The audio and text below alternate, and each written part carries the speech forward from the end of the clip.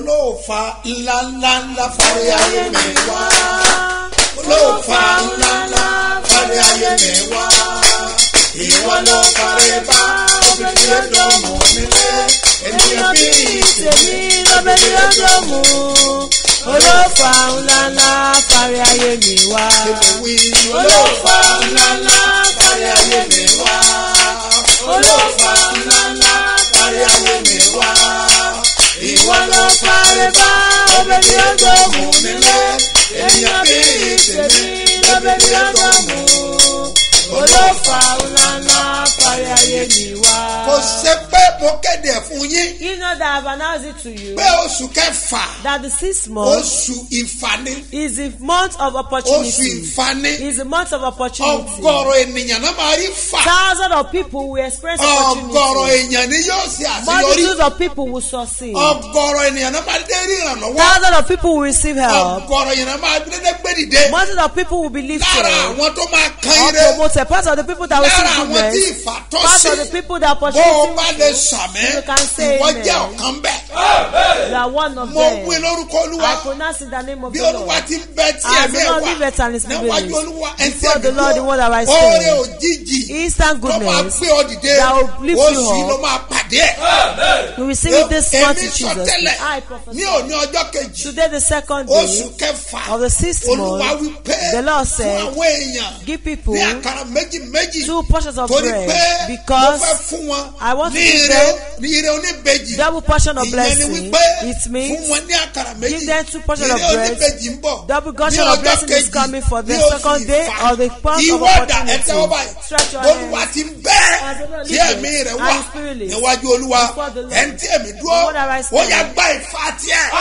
Receive your own In the name of opportunity. Jesus. Lórúkọ Jésù. mo sọ àsọtẹ́lẹ̀. Jésù. ìrì ọ̀rọ̀ ó máa sọ lórí ayé ẹ̀. ìrì òwúrọ̀ o kó máa ṣẹ lórí ayé mi ìrì òwúrọ̀ o. ọ̀pọ̀ bá jáde lọ àwọn ẹni ìbùkún ló máa bá pàdé. Tóbi tí ẹ bá rìn sí lẹ́gbẹ̀ẹ́ ẹni tí ó máa ṣàánú yín lórí kò Jésù ó yẹ lọ pàdé fún mi àdúrà wọ́n bí kọ́ ọlọ́run aláyè. mo sọ àsọtẹ́lẹ̀. ìrì ọ̀rọ̀ ó máa sọ lórí ayé lórí ayé mi kò ṣẹ̀lẹ̀ òwúrọ̀ o. lórúkọ Jésù ìbò mi ni láti òkè ọ̀run lórúkọ Jésù ó yẹ kó rọ̀ sórí ìfẹ́ rẹ. kò máa ṣẹ lórí ayé mi ọlọ́run ìrì òwúrọ̀ kó máa ṣẹ kó máa ṣẹ lórí ilé mi. Kí ọkàn tó sùn, àkókò àdúrà àárọ̀ tó, bọ́lọ́run rẹ̀ sọ̀rọ̀ lónìí ó ọmọ. Kí Jésù kó lè fòyìn sáyé rẹ̀.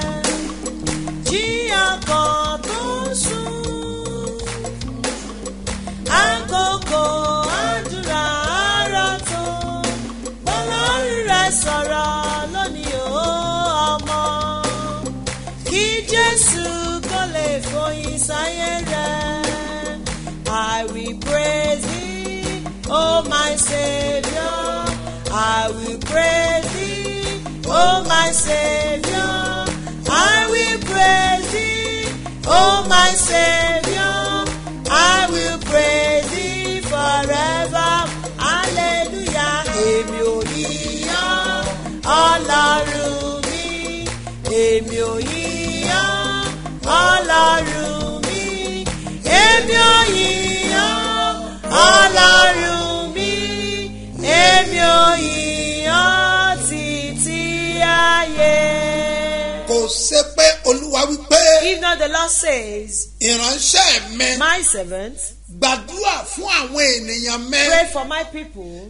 Láti bọ́ àjàgà wọn kúrò. To take off their yoke. Àjàgà tí máa ń dí ire lọ́wọ́. The yoke that hinder goodness. Àjàgà tí ó dí oore oníbejì lọ́wọ́. The yoke that can hinder double blessing. Àjàgà tí èjé èèyàn orí àánú. The yoke that make one not obtain mercy. Àjàgà tí máa ń gbàre bọ́ lọ́wọ́ ènìyàn. The yoke that snatch away goodness from one. Àjàgà tí gba ìlérí láàyè tí ìjẹ́lẹ̀rí ó ṣẹ. The yoke that allow promise and we allow you to Olúwa ní gbàdúrà. The Lord say pray. Mo gbàdúrà. I pray. Gbogbo ẹni bá rí mi gbọ́. Whosoever that can hear me. Àǹfààní lè yí jẹ́. This is a great privilege. Torí àṣẹ Olódùmarè ni. Because the authority of the ní òní ọjọ́ ìsinmi àkọ́kọ́. Today the first Sunday. Ní inú oṣù kẹfà. In the 6th month. Èmi sọ fún ọ. I declare to bó bá wà ní ọdìdé. If you are still fosókè sàmì àjàgà yẹn já.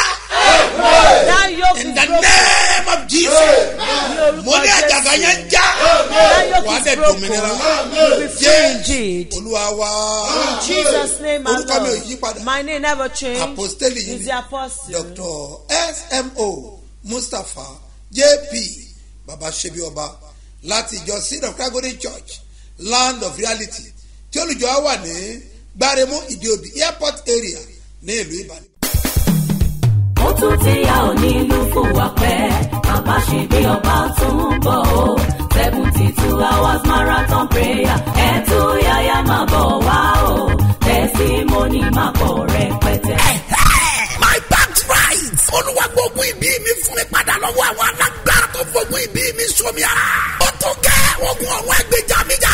Àdúrà yìí ni yóò gbà inú gbogbo èèyàn. Nínú ìpàdé àdúrà ló fún wa 72 hours marathon prayer. Ó wáyé lọ́jọ́ mẹ́ta tó parí oṣù kọ̀ọ̀kan. My birthright. Ogun ìbí mi là kórí tóṣù méjì o. Gbogbo ẹ̀yin tẹ́ fẹ́ gba ogun ìbí yín padà lọ́wọ́ àwọn ajẹ́gàba láyé ẹni lórí. Ó yẹ tuyaya máa bọ̀ nílùú fún wa pẹ́ kájọ gbàdúrà. Níṣebíọba national camp. Ló fún wa pẹ́rẹ́ yà ló fún wa pẹ́ ìpínlẹ̀ Ògùn. Bẹ́ẹ̀ lọ́jọ́ Wednesday May 29. Títí wọ Friday May 31 ọdún yìí. Ọjọ́ mẹ́ta gbà kó ní. Marathon prayer tó máa gba ẹ̀tọ́ rẹ fẹ́ padà níbi tó há sí. Wà á gbàdúrà lẹ́nu Babasebioba. His eminence apostle Dr. S.M.O. Mustapha J.P. ọlọ́jọ́ ìbí olùgbàlejò àgbà. Jésù retí rẹ o. Wo bí sà. Look here, sir. Torí ọwọ́ tún ẹ. Your right hand. Wàá gbèsè àtàrí. Put it on your head. Má jẹ́ orí mi ó gbàbọ̀dé egun ilé wa. My head must not be pushed. Má jẹ́ orí ọmọ mi ó gbàbọ̀dé ogun ilé wa. Mo ń lọ sílùú wa. Olúwa ní ìlú rẹ tó ń lọ yìí. Here you are going. Ṣọ́ra o. Be careful. Wọ́n máa fún ẹ ní oúnjẹ kan. They will give you a food. Iyán ni. Panadiam. Àwa jẹ́ odidi ẹ̀dìyẹ náà máa gbé síbẹ̀. They put one chicken. Ọbẹ̀ ajẹ́ ọbẹ̀ ẹ̀gúsí. Egusi soup. Tó o bá jẹ́. If you eat it, ó jẹ́wọ́. you have eaten the taboo of your glory. Ẹ tají lójú àlá. And I woke up in a dream. But mo ń láti lọ sílé. And I went home. Adẹ̀lọ́lé December. Went home in December. On the 30. On the 30th. 31. Gẹ́gẹ́ ṣẹlẹ̀. On the 1st. On the 1st. Láàárọ̀. Gẹ́gẹ́ ṣẹlẹ̀. Nothing happened. Àwa dẹ̀ ń padà láàárọ̀jọ́ And we kejì. are going back the next day. Àtọ́jú tí ọmọ jáde lé. Ìran yẹn ò sẹ́ni yẹn. The sure didn't come to pass. Bàtí máa padà dé láago When I mẹ́fà. came back 6 o'clock. Mọ̀mí ibo ló lọ látàárọ̀. Where did you go this morning? Kí ló ṣẹlẹ̀? What happened? Alágbèyà tó wá gbéyàn fún ẹ. Somebody bought Panadiam for Wọ́n dá you. gbóúnjẹ fún ẹ. Get the food. Irú oúnjẹ wo? What kind of Wọ́n ní food? kí n wá wò. Come and see. Wọ́n kàn gbé mi délé ni. And they took me Mo home. dé yàrá wọn. And I go to the room. Wọ́n dẹ̀ sí àwo And they àkọ́kọ́. opened the pot. Iyán funfun gbálá. White pounded yam. Wọ́n dẹ̀ sí kejì. Open the second one. Ọbẹ̀ ẹ̀gúsí. Egusi soup. Tani ló gbé wọn ní Who brought alágbèjà? it? Ìran ò lè jọ àdọ̀dọ̀ ẹ̀. Ẹ sí kẹta. Open Wọ́n the sí door. kẹta. Ó dín díẹ̀ díẹ̀. Roasted full chicken. Assorted. Mo ní màmá. Say, Mama, Ikú wà nù ẹ̀. there's death in there. Wọ́n ní ikú bá wò. Death as out. Alágbèjà ló gbé wa. Somebody brought it Sọ́mà here. sọ̀rọ̀ tó dàbò tó Don't tell me what bẹ̀rẹ̀ I said. There's nìyẹn. Mo tó death there. bẹ̀rẹ̀ kò tí ì tán lára ẹ̀. Because láti kékeré ni From my youth. àtúntẹ̀lẹ̀ máa ń tẹnu mi jáde. Bishop Kò tí ì tán lára ẹ̀. It's still in your body. Mo bá rẹ̀ I laughed. ẹ lọ jẹ́. Go and eat it. Ẹ̀yin ti lo díẹ̀ nú ayé. You have used something in this world. Mọ́mí bá gbé. Mommy too. Sáà mọ̀ kó kò nílé wa. Ní kitchen. In the kitchen, Wọ́n máa ń pè kíní kan ní apẹ́. something they call pot. Ṣé ó wà nílé sà? Oshiwa. Ó sì wà. Wọ́n bá gbé oúnjẹ yẹn And they síbẹ̀. put the food Wọ́n á there. gbà mí gbọ́. They didn't believe me. Pé bí iyán ò bá tiẹ̀ ṣe jẹ kí ṣe bí Part tiẹ̀ of di it, and it's odidi ẹ̀ díẹ̀. full chicken. Àárọ̀ ọjọ́ kejì. The next morning, Wọ́n sí iyán. they opened the Panadiam. Ó dúdú bí èédú. It was as black as charcoal. wọ́n sí ẹdìyẹ. Open the chicken. ó dúdú bí èédú. Was black as charcoal. wọ́n sí ọbẹ̀. Open the soup. ó fresh bí Was ìtànà. fresh like that of yesterday. mọ́mí ni yéé. Mom shouted. mo bá sájà ní kí ló dé. What happened? wọ́n ní kí n wá wò. Come and see. ẹ jẹ́ wọn lánàá ni. Did you eat yesterday? gbé ọwọ́ ẹ̀ sórí. Put on your hair. ìbọ̀dé ilé wa. Orí mi ò gbọ́dọ̀ gbá o. ó yá wá.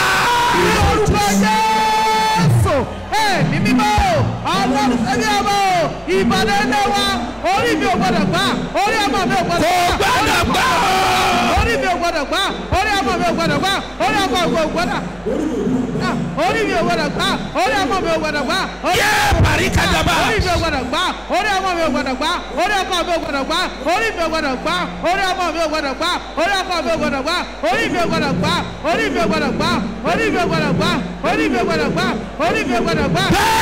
olúwa wa. In Jesus' mighty name. àdúrà ni. His prayer. táwọn ẹlẹ́rìí yẹn wà mẹ́. The táwọn testimony. ẹlẹ́rìí wà mẹ́.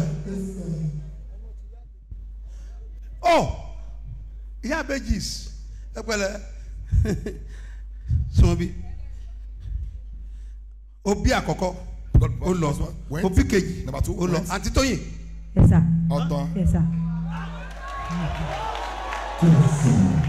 Professor. Hey.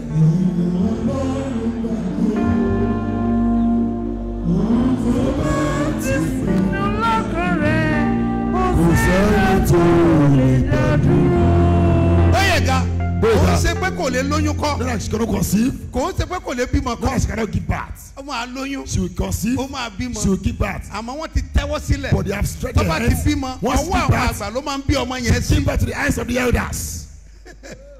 ọwọ́ àwọn wo. ọwọ́ àwọn Hands àgbà of the ló máa ń elders. bí ọmọ yẹn She sí. give the birth to. ṣùgbọ́n But làrí àbùrí gàdá Sir. mo wọkọ̀ báyìí. I creature. mo dé ìlú kan. Go to a city. wọ́n dẹ̀ kọ́ kaba síbẹ̀. Kaba. lábẹ́ igi kan Ọ̀dọ̀ ni wọ́n sí. igi ọdán Ọ̀dọ̀dán. ni wọ́n ti ń ṣèpàdé ọ̀rọ̀ the meeting there. ibẹ̀ náà tẹ sí. They built it there. aṣọ àwọn àgbà. The eyes of the wọ́n máa ń elders. gba ọmọ náà sí. They put ọmọ it- bó ní ẹ. Ọmọ kàbà. Ẹ́? Kàbà. Hey. Ole. ọmọ ilé wọlé ọlọ́run tó lè tú wọn ká o ogun ilé wọlé. mo ní ìbéèrè kan I have a láti béèrè. question to ask.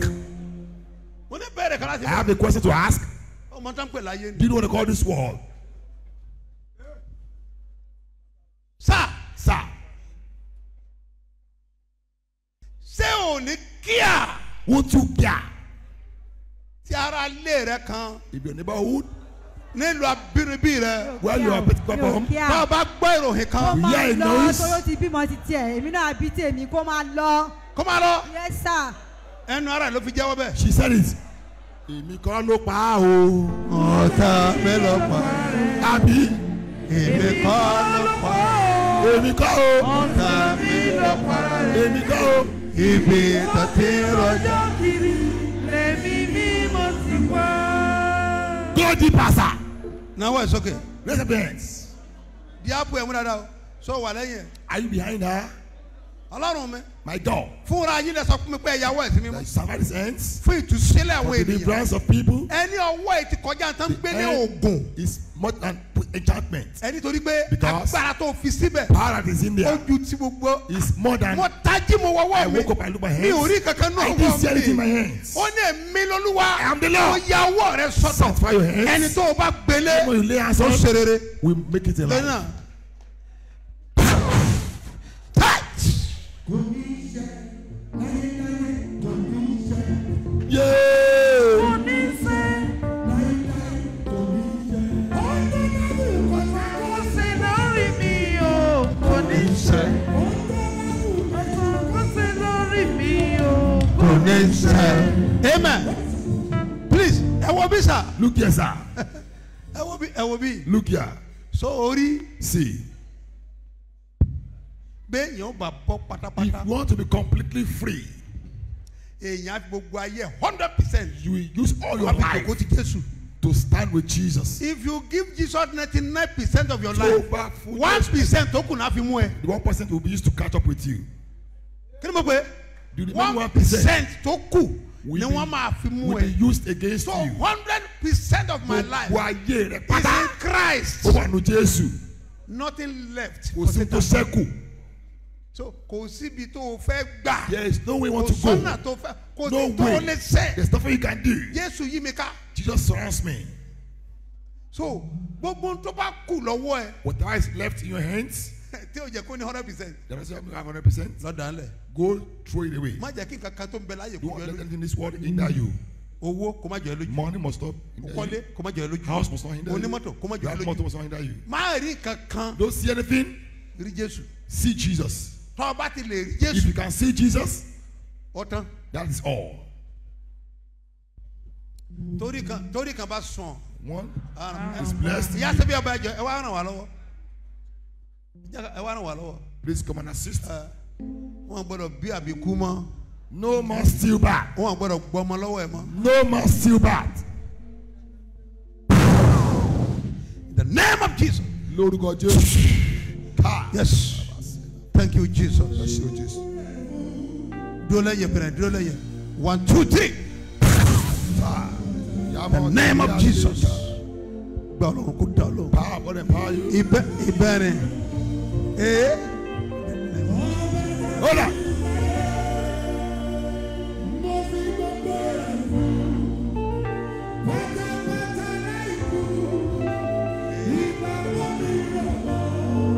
Ọba. Obìnrin kan lánàá. One way yesterday, Mo fẹ́ wọ ọ́fíìsì. I was about to enter the office. O ti gbé ìgbàgbọ́ yẹn wá láti ilé. Brought the faith from home. Tí dáàdì bá ti fọ́ ọkàn inú mi wò ó Daddy lóyún. touch me, I will conceive. Ọkàn ti bá dáàdì ẹ̀ fọ́ ọkàn inú mi Daddy ní. stop there. I say, Inú ìyàwó níyàwó. and I'm one's wife. Èmi ń fọ́ ọkàn inú obìnrin. I don't touch like that. Ìjà fọ́ ọkàn inú ẹ̀. Jẹ́ ń fọ́ ọkàn orí ẹ̀. Let me touch your head. Orí ẹ̀ gan ni ọ̀rọ̀ wà. Yes. Orí ẹ̀ bá ti rọ̀ mọ́ mọ́ ó Once your bímọ. head is attached, you conceive and you Ó give bá back. gbàgbọ́ dẹ̀ borí wa. And she brought her head and I prayed for And I'm her. very sure. Mo dẹ̀ mọ̀ pé Ìwòye àmọ́dún. ọ gbọ́ Yóò pé kó bèjì ẹ̀ wá bí. she will bring her twins here. Gbogbo ayé tẹ̀ wọ́n jọra fọ́mọ. Just go for the fruit of the womb. Èmi ní orí ọ Jésù rí I ọ. don't see, but Jesus see. Ọ̀yà lọ lọ́yọ̀. Go and conceive. Amen. In the name of Jesus. Lórúkọ Jésù. Amen. Amen. Ó tún ti yá ò nílùú fún wa pẹ́ Babasebioba tún bọ̀ o 72 hours marathon prayer ẹ̀tún yáyá máa bọ̀ wá o testimony máa pọ̀ rẹpẹtẹ. My birthright. Olúwa gbogbo ìbí mi fún mi padà lọ́wọ́ àwọn alágbára tó gbogbo ìbí mi sómi ara. Ó tó gẹ́ ogun ọ̀run ẹgbẹ̀jà mi jà. Àdúrà yìí ni yóò gba ẹnu gbogbo èèyàn. Nínú ìpàdé àdúrà ló fún wa 72 hours marathon prayer. Ó wáyé lọ́jọ́ mẹ́ta tó parí oṣù kọ̀ọ̀kan. My birthright. Ogun ìbí mi là kórí tóṣù méjì o. Gbogbo ẹ̀yin tẹ́ fẹ́ gba ogun ìbí yín padà lọ́wọ́ àwọn ajẹ́gàba láyé ẹni lórí. Ó yẹ tuyaya máa bọ̀ nílùú fún wa pẹ́ kájọ gbàdúrà. Babasebioba national camp. Ló fún wa pẹ́rẹ́ yà ló fún wa pẹ́ ìpínlẹ̀ Ògùn. Bẹ̀rẹ̀ lọ́jọ́ Wednesday May 29. Títí wọ Friday May 31 ọdún yìí. Ọjọ́ mẹ́ta gbà kó ní. Marathon prayer tó máa gba ẹ̀tọ́ rẹ fẹ́ padà níbi tó há sí. Wà á gbàdúrà lẹ́nu Babasebioba. His eminence apostle Dr. S.M. Mustapha J.P. ọlọ́jọ́ ìbílẹ̀ olùgbàlejò àgbà. Jésù retí rẹ o. Ẹnìkan gbọ́ mi sà. Somebody is hearing me, sir. Mi ò kúrò lórí ọ̀rọ̀ Olúwa. I not leave the word of God. Àjàgà àwọn àgbà. The yoke of elders. Àjàgà tó dáyé bá. The yoke that met in Tó life. dá ọ dúró. That stagnated Bó you. o bá gbàgbọ́, believe. àjàgà yẹn já. That yoke is In broken. the name of Jesus. Lórúkọ Jésù. Wà á dẹ̀ ṣe bí ọba. You reign as Ó gbàdúrà lórúkọ Jésù. I pray in the name of Gbogbo Jesus. ipá tó ogun ayé. Every forces of Ogun òkùnkùn àti òru. Of darkness of Àjàgà midnight, the ọ̀gànjọ́. yoke in the midnight. Ẹ já. be Jésù broken. Olúwa wa. In Jesus' name, my Lórúkọ Lord, Jésù in wà the ní name of àdúgbà. Jesus, we pray mercy. Ẹ já wo Bíbélì wa. Let's check our Bible. Aka ẹsẹ̀ wúrà yìí. We read the golden verse. Gbogbo wa la ti mọ̀ tẹ́lẹ̀. All of us know it before. Psalm 23. Psalm 23. Verse 1. Orí ẹsẹ̀ kìíní. Òwú báyìí pé. It says thus. Ẹ̀wú tẹ̀lé mi. Say after me. Olúwa ni olùṣọ́ àgùntàn mi.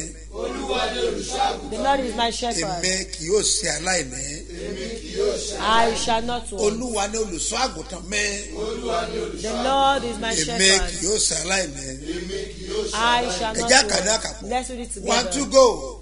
Olúwa The ni Lord is olùṣọ́ my àgùntàn shepherd. mi. I shall not want. Mo sọ tẹ́lẹ̀. I prophesy Láyé tó wá. in your lifetime. O ní ṣe aláìní rere. Never lack anything The good. name of Jesus. Lórúkọ Wà á dẹ̀ Jésù. rí àánú gbà. You obtain mercy. Jésù Olúwa wa. In Jesus' name, Gbogbo my ọlọ́jọ́ Lord, bí all òní. the celebrate. Oní wedding People anniversary. celebrate with their Mo gbàdúrà fún I pray for you Mo dẹ̀ súre. and I bless Ní you orúkọ Baba. in the name of the Father, Àti ti Ọmọ, Son, àti ti Ẹ̀mí and of the Holy Mímọ́. Ayé Spirit. rẹ̀ máa dìde. Your Lord will rise. Àṣẹ ìfà oṣù yìí ó máa wọnú ayé rẹ̀. The opportunity of Ó this máa wọnú month will ìgbéyàwó come to rẹ̀. life your marriage. Ìgbéyàwó rẹ̀ máa dùn. Your marriage will be Yóò pleasant kún fún ìbùkún. and full of blessing. Láṣẹ ti Baba. In the name of the Ọmọ Father, àti Ẹ̀mí Son, and Holy Mímọ́. Spirit. Happy birthday. Ẹ̀kọ́ ọjọ́ And happy ìbí. wedding Ẹ̀sìkọ́ ìgbéyàwó. Lórúkọ In Jésù. the name of Jesus. Wàá rí àánú gbà. You obtain mercy. Wàá dẹ̀ ṣe bí ọba.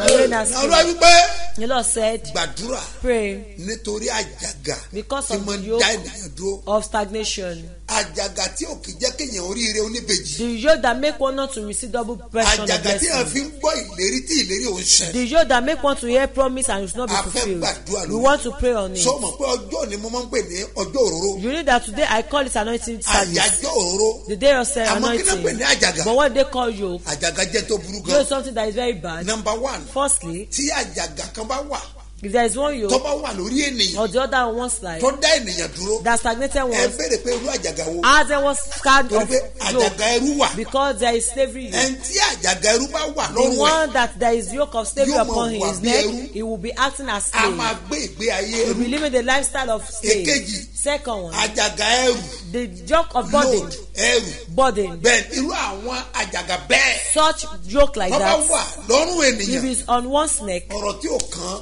something that is wọ́n not, lè já sí they lọ́rùn. can place it on him. Wọ́n sábà máa ń kan àkóbá. They always be implicated. Àjàgà ẹrù nìyẹn. That's yoke of burden. Àjàgà kan wà tá a pè ní àjàgà èdè. There is a yoke of bondage. Ìyẹn máa ń dá èèyàn dúró He ní. stagnated one Kì í jẹ́ side. èèyàn ó lọ. It make one not to move Àjàgà far. ìgbèkùn wà. There is yoke of captivity. Irú àjàgà bẹ́ẹ̀. Such yoke, Tó bá wà lọ́rùn if ènìyàn. it's on one's neck, Ẹni tó jù lọ. the one that is superior Tọ́lọ́ máa than fún him, problem. not the one that Ẹni give tó them ń jù problem, lọ the one ló that máa is torment superior life that, rẹ̀. that he will Torí be pé tormenting his ìgbèkùn life ló wà. because in captivity. Ẹ̀karùn-ún, The fifth àjàgà one, àhámọ́. yoke of cage. Irú àwọn bẹ́ẹ̀ Such, wọ́n gbé ilé tó dára. they will not live in a good house. Ilé tí ò tẹ́ wọn lọ́rùn. The house that is not pleasant Ni to wọ́n máa them, ń that gbé. is where they will Wọ́n live. gbé ìgbé ayé They will not rọ̀. live in easy life. Àjàgà àhámọ́. That's, Àjàgà kan tó wà. there is a yoke. Mo pè ní àjàgà adínilọ́nà. Yoke of hindrance. Kì í jẹ́ èèyàn ó lọ. It's what I want to move. Tó bá wà ń bí iṣẹ́ kan. If I want Ó sàmọ́ máa kan látakò ní office, they will sáà. be feeling antagonist. Tí ire kan bá ń bọ̀ If wá. a goodness is coming forth, Alátakò kan á an dìde. antagonist will just rise Wọ́n against nílò àdúrà them. púpọ̀. They need so much Sórí prayer. àwọn ilé ìburú. Do you see how this one are The very last bad? one yẹn. Èyí tó kẹ́yìn. Mo pè ní àjàgà bùkátà. Yoke of expenses. Sórí àjàgà bùkátà. All this yoke of Ẹni tó bá expenses. wà ní ọrùn ẹ̀. The people that is on their Àjàgà neck, yẹn burú. that yoke is Wọ́n àpò very. mọ́ rówó. They will not say they will not get But money. expenses tó ju owó ẹ̀ lọ. The expenses that tó ju is income. bigger than their Irú income. àjàgà bẹ́ẹ̀. Such, Irú bùkátà bẹ́ẹ̀. such Ló expenses kàn máa wá síwájú. that will just come Bó before ti ń them bọ́nù kan. as a free A from máa one. bọ́ sí mi. They will move it to the Irú other. wọn máa ń padà nítorí gbèsè Such ni. will later become a Torí pé debtor a fẹ́ máa kọ́ fara. because they want to cover A máa yáwó themselves. kan. They will borrow one A fi loan kún kan. to add to A the gbà other. kan. They will A take fi one settle kan. to settle, Wọn ò repay ní one. settle life. They don't have ilé ayé Ṣùgbọ́n mo wí lórúkọ Olúwa. Yeah, I pronounce the Nípa name of agbára the mi Lord. méje tí So the Ọlọ́run. past spirit of the Àjàgà Lord. ayé rẹ̀ já. The yoke of your life In is the broken. name of Jesus. Lórúkọ Ẹgbẹ́ ilé Jésù. ìsà. Listen to the Ẹni side. tó bá fẹ́ ẹni tó ní àjàgà ní ọrùn. The one that married the one that there is yoke upon them. Obìnrin tó bá lọ fẹ́ A ọkọ. woman that married Tí a àjàgà man that yìí is wà no ní ọrùn career. ẹ̀. Ó mọ̀ sọ̀rọ̀ tó wà mẹ́. Do you know the problem there Number is? one. Firstly, Ó mọ̀ dẹ́rù gbé. you take up the responsibility. Bẹ́ẹ̀ni. Yes. Torí àwọn ọkọ bẹ́ẹ̀. Because such Wọn ò husbands, kì í lè kájú àyè wọn nínú they are ilé. not capable to take the Tó bá position dẹ̀ in the pé àdúrà kò family. ní And dáhùn. if you call prayer, they will not Wọ́n respond. ti di létí They àjàgà block yẹn their ní. ears. Is that Kì í ṣe yoke? fọ́ọ̀tì It's náà. not their fault. Àjàgà yẹn ló wà It's that lọ́wọ́ yoke ẹ̀. that is off their So neck. o nílò láti gbàdúrà You need to pray. kí àjàgà yẹn kó bọ́. For that yoke to Ẹni be tó bá broken. fẹ́rù ọkùnrin bẹ́ẹ̀. The man, woman that marries such Irú àwọn man, obìnrin bẹ́ẹ̀. such Wọ́n women, máa wá aláàánú they'll be kiri. seeking for helper. Irú wọn. Such, Wọn kì í lè dúró lórí ọkọ wọn they nìkan. will not stay with their husband Because alone. Torí ọkọ ò lè pé gbé bùkátà. their husband cannot take up the Ọkọ ò lè responsibility. gbé ẹrù ẹ̀. Their husband cannot take Tí up ò bá the dúró nu load. Jésù If they dáadáa. are not firm in Christ Yóò máa Jesus, wá they'll ọkùnrin be seeking for míì another tó máa man. ma fi gbé bùkátà ara ẹ̀. For them to be able to take care of Last themselves. one. It's okay. Irú obìnrin bẹ́ẹ̀. Such women, Wọ́n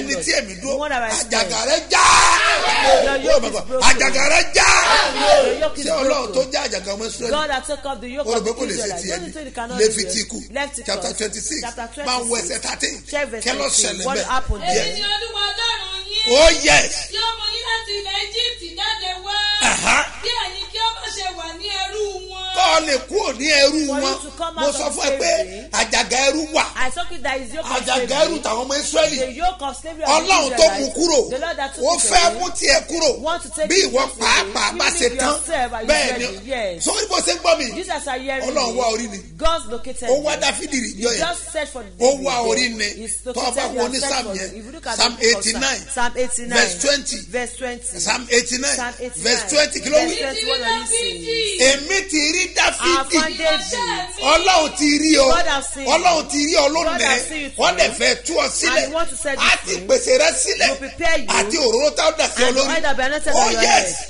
ìránṣẹ́ mi Aha.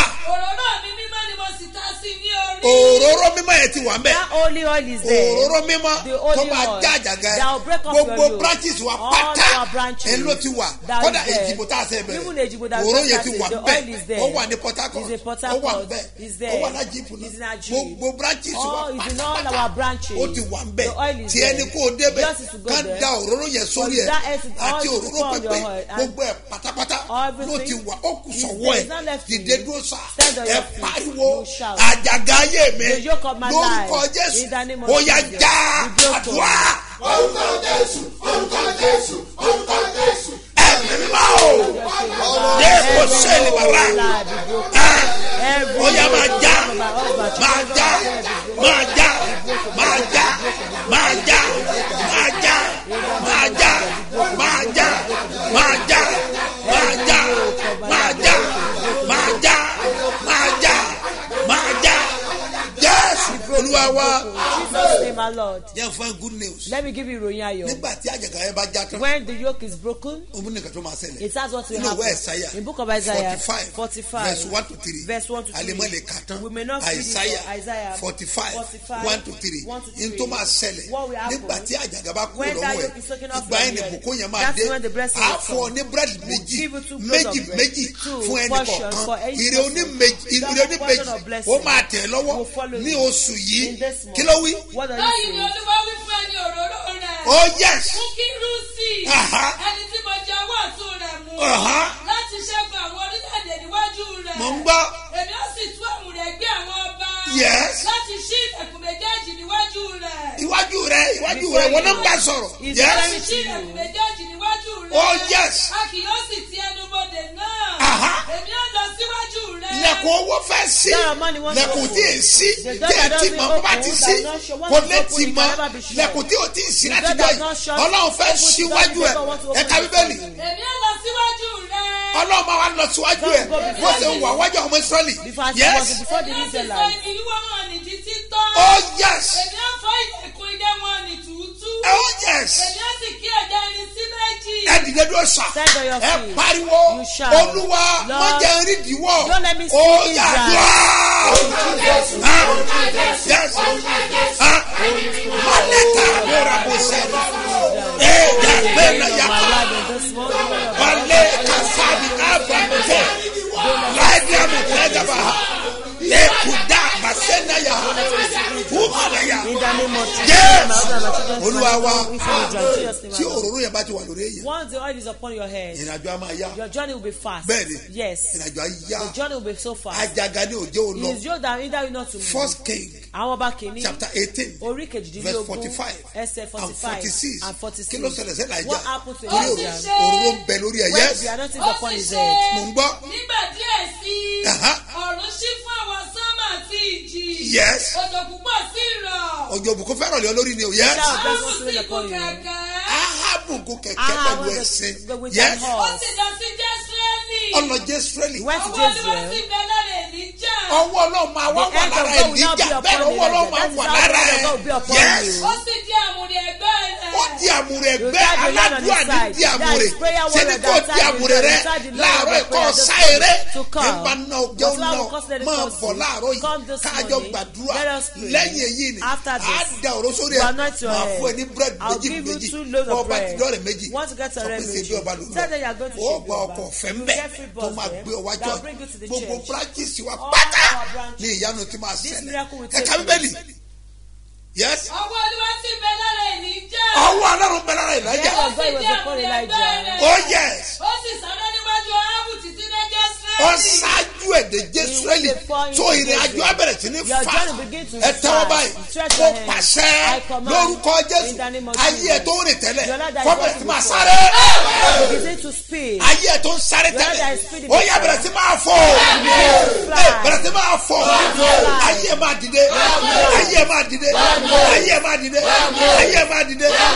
Mo gbogbo ẹ̀yin tẹ́ ẹ ti sọ̀rọ̀ má jẹ All of you that don't pay your coming out free. irú oṣù yìí kọ́ lè yàn ń san It's not this month that you a fail not to fẹ́ pay dá it. àkólọ rẹ You padà want to restore your wọn náà tiẹ̀ fi captivity. dọ́lọ́hùn You to test o God tí ì with san rí it. You never wọ́n paid lọ it. san Go and pay it. woman yẹn sọ wípé The woman said ó ní nígbà tó sọ rẹ má jẹ when she paid the coming out ó ní free, ọ̀rọ̀ ó gbọ́ that his case was settled. bàbá yẹn That man, tẹ́ kó ṣùbùkún ni you know, it's a month of ẹ mọ̀ kẹ́tẹ́ blessing. bàbá yẹn sọ You know what he said. alájọ ni He's a Àjọ financial dàrú wọn lọ́wọ́. service. The thing just ọ̀nà scattered. dàrú Everything was kọ̀mọ́ tí ó scattered. ṣe You don't know the way out ṣùgbọ́n sáré again. tọ́lọ́ But he wa ran to God. bí mo ṣe ń pè é As lórí I'm calling you ó ní today, owó kan ó bà mí he lọ́rùn got a money that Ẹ jẹ́ scared fẹnu me. ara ẹ̀ sọ. Let him confess with his mouth. orúkọ yín sà Adékúnlé Abọ́lájí mẹ́gbọ́ Abọ́lájí Adékúnlé lórúkọ mi. Abọ́lájí Adékúnlé lórúkọ mi. ok láti Láti Àkútè. ok First time tí màá kọ́kọ́ wá bí òní March 72 hours program ni mo wá. Ọjọ́ kejì ni mo rí yín ní ìta bẹ́ẹ̀ ṣe dé lọ́sàn tẹ̀lé hand fún mi. Nǹkan tẹ̀lé sọ ni pé gba ìtúsílẹ̀. Actually n tó gbé mi débi ni gbèsè. gbèsè Gbèsè yẹn pọ̀. I went into financial services. I take money from people. I lend it out. Báwo ẹ ṣe lọ kò tiẹ̀ yé mi. And I arrange foreign credit for big projects. Gbogbo ẹ̀ ṣá dàrú. So mi tí mo ti ń sọ̀k nínú ilé ìyàwó mi ló máa ń gbọ́ ṣe bí ọba. Ìrì òwúrọ̀ mi tẹ̀ kí n gbọ́. Wọ́n ní ẹ̀yin náà máa gbọ́ kíní yìí kẹ́tì ẹ̀ wá. So the first one tí màá kọ́ gbọ́ ni ẹ̀ announce 72 hours. Ìyàwó wa ni ẹ lọ. Tẹ́ bá lọ òun kò tí ì débi o. ògo tí dèbí Kò tí ì débi o. Ẹlẹ́ẹ̀kejì tẹ́mi tẹ́ máa wá rè. So first time tí mo wá yẹn ọ̀rọ̀ gbèsè yẹn ni mo bá ni mo pray lé lórí. But ẹ fún wa ní àwọn òróró double portion àti mercy. Ẹ dẹ̀ fún wa ní perfume ojú rere. So one of my days of going out mo lo perfume yẹn mo dẹ̀ máa ń lo mercy kìíní yẹn sí àárín orí mi. So I met somebody who gave me a contact in 2015 and because of the election I lost that contact.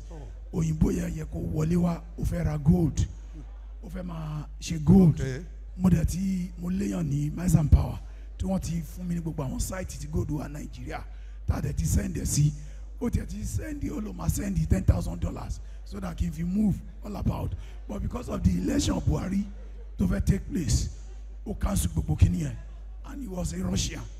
So ọjọ́ tí mo lo perfume ẹ̀ jáde ọmọ ọ̀rẹ́ mi tó mú connection wa ó ní ọ̀nkú ó ní what is the business you can òun kàn wá ó wà lẹ́kọ̀ọ́ ó ní what is the business you can do again mo ní ṣe nǹkan míì ju àwọn tá a ti ń ṣe náà tẹ́lẹ̀ lọ. So to the glory of God she went back to Cyprus ó kàn pè mí ni wípé ọ̀nkú I'm sending $300,000 kẹfì bẹ̀rẹ̀ èlò $300,000 $300,000 pé kẹfì bẹ̀rẹ̀ project pé nǹkan tí òyìnbó ẹ fẹ́ ṣe ni pé can I ṣé mo lè kọ́lé tí n bá lè kọ́ 10-12 flats kádẹ́ta fún àwọn tó wà ní diaspora pé it will come in big ẹnu yẹn la wà tí mo ṣe wá síbí ìwé kí n wá give testimony pé this is what God has done. now it's okay. Raise up your hands. so ma nǹkan tó ń pè $300,000 owó no be naira o yóò ṣe náírà. hard currency $300,000 náà ń sọ nípa ẹ̀ ìdè dúró sà Rise up.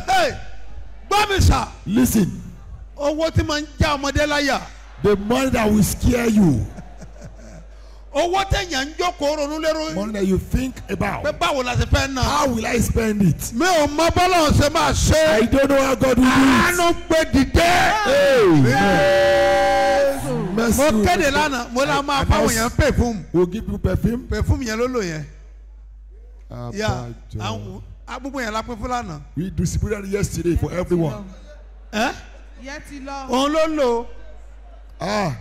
lò Owó dé $300,000. $300,000. Bí mo ṣe dé ní March 31st la ṣe tán. So last born mi, òun ti rí mi, ó wò pé dáàdi mo lè lọ for the past 3 days. Ọ̀dọ̀ mi ló wá sùn. Ó wá ló máa sùn lọ́dọ̀ mi. Ó ṣe dín lóru mọ́júmọ́ Sunday yẹn. Bọ́mọ yẹn ṣe jábọ́ nìyẹn ló bá kan lọ́rùn. èmi ò tiẹ̀ mọ̀ ṣe mọ̀ pé mo kàn gbọ́ gbé ẹni mo kàn gbé padà ó di nǹkan tí ìyàwó mi ń gbé káàkiri so nígbà tó di pé wọ́n ti ń gbé lọ wọ́n ń gbé bọ̀ mo wá ní ẹ bá mi mú òróró ṣe bí ọba mo dẹ̀ ra omi Bethesda mo ra omi ṣe bí ọba náà mo bá fi omi yẹn wẹ̀ mo ní anointing yìí ni kẹ́ máa lò doctor tó ń gbé lọ because she is a medical person doctor tó gbé lọ yẹn ni kò lọ ra necola so ń gbé necola sọmọ Ọlọ́run ọmọ yọ dànù but with the double portion anointing and the Bethesda water ṣe mọ̀ pé ọrùn ọmọ yẹn straight padà ó straight padà ó straight padà. let somebody shout hallelujah. hallelujah. àṣẹ ọ̀run kó gbé yín dìde kó sọ yín di ńlá ìlérí kó ṣe fún yín Jésù Olúwa wa. In Jesus' mighty name. àṣẹ tẹnu mi jáde Authority comes out from my mouth. sọgbọ́n kan Do you hear it? mo sọ̀rọ̀ lórúkọ I Jésù speak in the name of oore Jesus. oníbejì Double portion of blessing. ìbùkún tó máa ń jẹ́jì The sórí blessing tó yí lọ ó yá yí padà. gbà á. Receive it. mo fọrẹ má jẹ mo sùn Don't jẹrẹ joke with this month coming out mo of ní me. kó mo fi ṣe I asked you not to joke with it. ẹnìkan sọ fún mi onídàdí ó ní Somebody told me that 6,000 ló máa san fún that sùkúl she will pay 6,000 naira mo for ní this yẹn ó ṣe 6 months. problem I said it's not any 1,000 problem. lọ́rẹ́ má jẹ Coming out for kó o is san 6,000 naira. You will pay 100,000 ọrẹ naira. pọ̀ jù fọlọ́ It's not too much for bẹ́ẹ̀ God. ni oní Yes. Sunday Today is Sunday. èyàn lè ṣẹ̀dá You can pay mẹ́wàá tithe. ó lè san ọrẹ You can pay offering. bẹ́ẹ̀ ni Yes. kí ìlérí sáà ti For ṣe ní promise just tèmi to fulfill. ìlérí That's dẹ̀bọ̀rọ̀ mine. ṣẹ fún And ọ promise will ó fulfill dẹ̀ for gbàdúrà you. lórúkọ I Jésù pray in the name of ìlérí ọ̀run á Jesus. ṣẹ fún ọ Promise wà á will not dẹ̀ ṣe fulfill bí for ọba you. kọ́ nọ́mbà Remember, sílẹ̀ write the account number. 30 32 67 02 85 Mustapha Solomon Moses One ló máa gbé jáde ní First Bank èkejì 101 52 98 950 Seed of Christ Golden Church ló máa gbé jáde ní Zenith Bank ó gbàdúrà I pray bí olúwa ti ń as the Lord bẹ liveth tí ẹ̀mí rẹ̀ and wà his spirit is níwájú olúwa before the Lord, ẹni tí èmi the tó one that I stand. ayé rẹ̀ á dìde in the name of Jesus. Lórúkọ Lọ́wọ́ ẹ̀ sókè sọ Jésù, wípé lift up your hands and ilé say, ológun bàbá dákun gbà mí sílé, kójú má tì mí lọ́dọ̀ rẹ̀ ò fàdédé mi lórí. àṣẹ tẹnu mi jáde Authority release from my mouth lórúkọ olúwa in the name of the oore Lord. oníbejì That portion of ó máa blessing tẹ̀ ọ́ lọ́wọ́ be yours. wà á dẹ̀ ṣe bí ọba Reign as king. ògo rẹ̀ á jáde Your glory ìràwọ̀ rẹ̀ á tàn Your star will ó shine. ti rà àánú gbà You have obtained mercy. ọjọ́ òní pé ọ Today will be ó sì profitable máa for pé you. ọ This will ó be bá pẹ́rẹ́ àgbẹ̀ profitable ọ̀run kò for you. yà sí All your suffer faith is ó yà blessed. gbàgbára ní Power. àkókò Bethsaida In the Bethesda àwọn kan program, gba tiwọn some lánàá people receive their wọn kan sọ ìrí ẹ̀ testimony. fún The mi woman tell me her nípa testimony Bethsaida about ó Bethesda. wà títí sílẹ̀ It's open. ọ̀fẹ́ lomi It's Bethsaida Bethesda water mo is retí free. ẹ I'm láti expecting wà you gbọmí Bethsaida to take your Bethesda lórúkọ water. olúwa In the name of ayé Jesus. máa fọ́n Will wà manifest. mẹ́rin láwa You come with a Jésù testimony. olúwa wa In Jesus' name, my ojú God. sẹ́nìkan Face somebody. fi dá lójú I pé am next to testify. ó tún ti yá ò nílùú fún wa pẹ́ Babasebioba tún bọ̀ ó 72 hours marathon prayer ẹ̀tún yáyá máa bọ̀ wá o testimony máa pọ̀ rẹpẹtẹ. My birthright. Olúwa gbogbo ìbí mi fún mi padà lọ́wọ́ àwọn alágbára tó gbogbo ìbí mi sómi ara. Ó tó kẹ́ ogun ọ̀run ẹgbẹ̀jà mi jà. Àdúrà yìí ni yóò gbà inú gbogbo èèyàn. Nínú ìpàdé àdúrà ló fún wa 72 hours marathon prayer. Ó wáyé lọ́jọ́ mẹ́ta tó parí oṣù kọ̀ọ̀kan. My birthright. Ogun ìbí mi là kórí tóṣù méjì o. Gbogbo ẹ̀yin tẹ́ fẹ́ gba ogun ìbí yín padà lọ́wọ́ àwọn ajẹ́gàba láyé ẹni lórí. Ó yẹ tuyaya máa bọ̀ nílùú fún wa pẹ́ kájọ gbàdúrà. Níṣẹ́ bí ọba national camp. Ló fún wa pẹ́rẹ́ yà ló fún wa pẹ́ ìpínlẹ̀ Ògùn. Bẹ́ẹ̀ lọ́jọ́ Wednesday May 29. Ní tiwọn Friday May 31 ọdún yìí. Ọjọ́ mẹ́ta gbà kó ní. Marathon prayer tó máa gba ẹ̀tọ́ rẹ fẹ́ padà níbi tó há sí. Wà á gbàdúrà lẹ́nu Babasebioba. His eminence apostle Dr. S.M. Mustapha J.P. ọlọ́jọ́ ìbí olùgbàlejò àgbà.